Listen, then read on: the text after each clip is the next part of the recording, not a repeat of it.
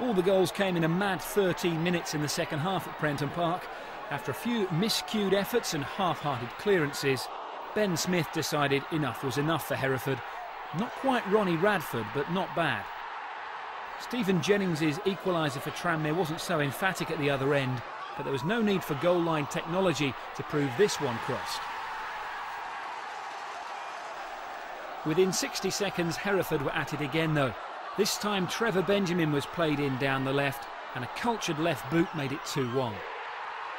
But Tranmere weren't finished, and while everyone else decided to watch Paul McLaren's cross, Gareth Taylor nodded it home to ensure these two will have to do it all over again.